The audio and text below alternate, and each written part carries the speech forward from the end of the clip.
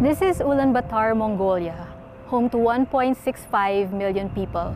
We are standing here today in Sukhbaatar Square, which is the central square of the city. This square is surrounded by tall and modern buildings. But our focus today isn't on these buildings. Instead, we are going to the GARE areas where connections to basic infrastructure is scarce. We will be talking to the people, the residents of these areas, and hearing their stories. We will also learn about how ADB's initiatives is helping improve the lives of residents in these GARE areas.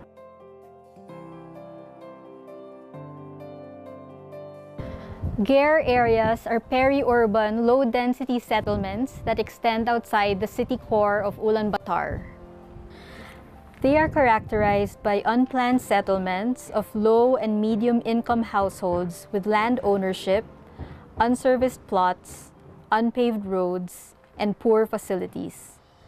The population of GARE areas in Ulaanbaatar is estimated at 840,000 people, which is about 50% of the city's population. Given these circumstances, the forecasted population increase in GARE areas is a serious threat to the city's environment and people's health.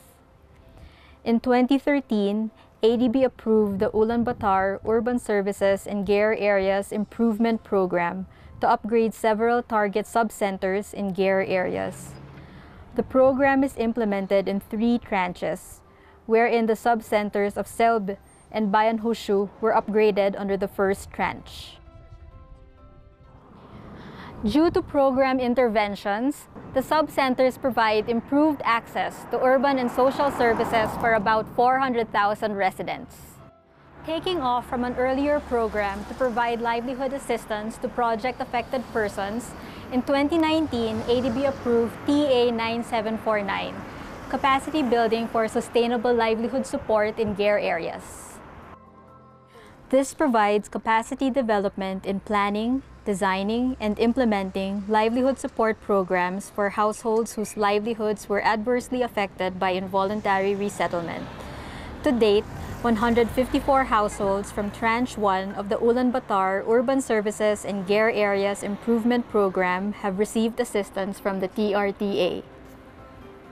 Ganselem гэдэг миний хуучин хашаа Самгаар хандургийн 10 дугаар оронд 70 дугаар удамд байсан.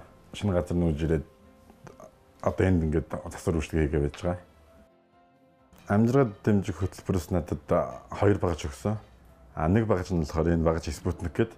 Энэ багаж маань ерөнхийдөө машины одоо хонхоож гүдгэрсэн гарахгүй байгаа юмнуудыг амархан гаргадаг болсон. Тэрнээс хуучин бол шүрүүвч татдаг байсан. Одоо энэ бол тэгхээ байсан.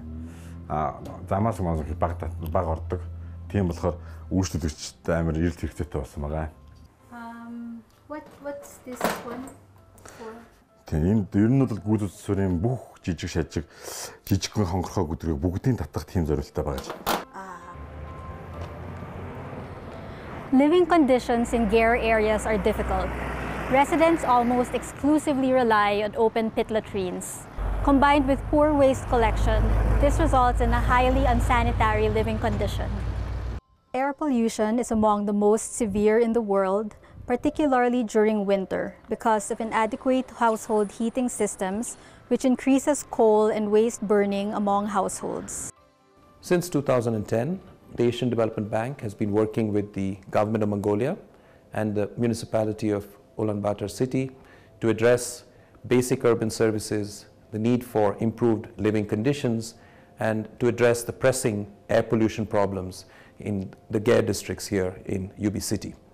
We have provided an integrated package of services that includes housing, economic opportunities, which will create jobs, and support for business enterprises, SMEs, as part of the solution to address these urgent need for basic services.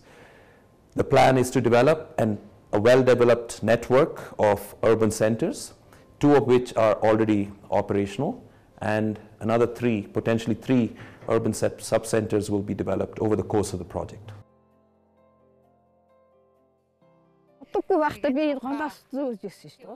Lkhagvaa is an elderly woman in her early 70s. She used to actively engage in tree planting and vegetable growing on her affected land. During the needs assessment, Lkhagvaa had handmade a tiny greenhouse.